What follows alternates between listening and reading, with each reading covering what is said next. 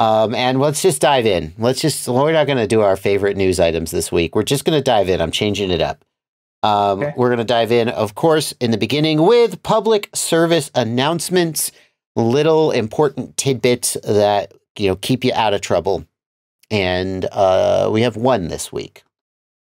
Yes, we have one, and hopefully it will solve a lot of questions people have. I think it already has, and hopefully it will continue to do so. A lot of people are confused about the DJI firmware situation. We talked about last week a little bit about, hey, how you're not supposed to update this because there's a root hack out now, and that root hack is going to be blocked by certain things. DJI is being their usual self. We can't hold it against them. You expect us like the scorpion, the Aesop's fable of the scorpion, right? Of course I stung you. I'm a scorpion. What did you expect me to do? DJI is trying to lock out mostly with the FPV drone, right? They lock out the ability to go ahead. The main thing they did was block the NFZ and other specific hacks where you could basically the devil hack. You could unlock, or the drone hacks, I believe, was the NFC as well, where you could basically pull off the NFC features, so you could fly anywhere without having to unlock the NFC areas and stuff. No fly zone. And get past all those other issues. So the first thing they did was 0020, which came out a little while ago, and that was blocking those hacks, but it was there was a way to roll back. So anybody who was doing the hacks could just roll back with the same hack software. To the older version. Yeah. Unfortunately, they released...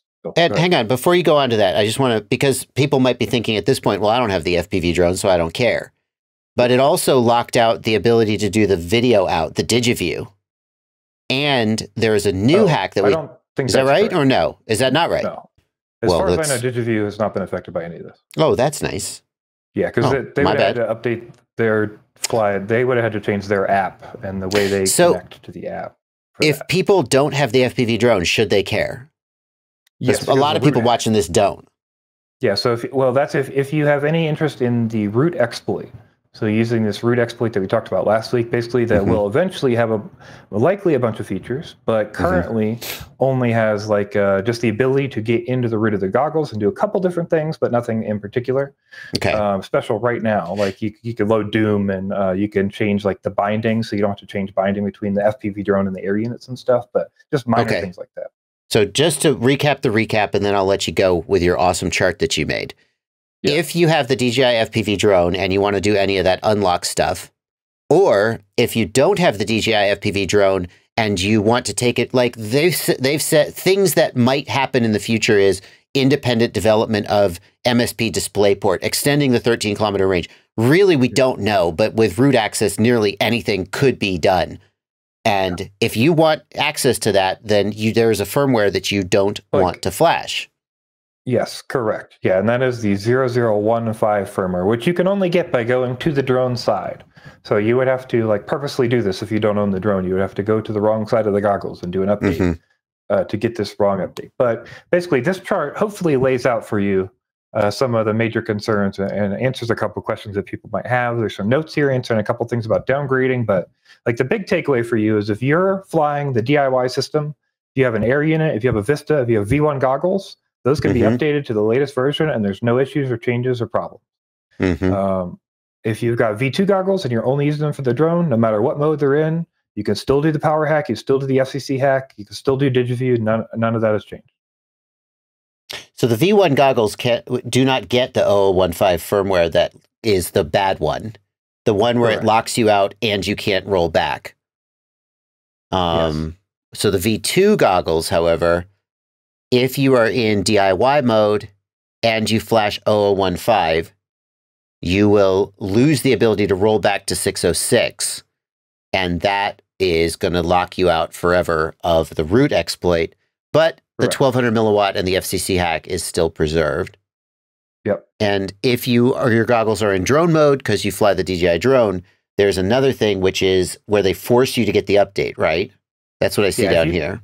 Yeah, if you connect to the DJI Fly app, so you don't necessarily have to do this to fly your drone, but if you do connect to the Fly app and your phone is on the internet, it will tell you hey, you have to use this update, and it will trigger a thing in the goggles and in the system that will not let you fly until you get the update.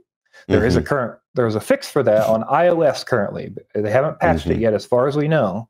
If you force close the app go into airplane mode, and then open the app again, it will not have cached the version, and then it will get rid of that lock, and then you don't have to update.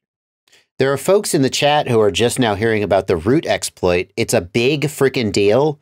It basically completely opens the firmware to developers who are just, they're tearing it up right now and figuring out what they can do.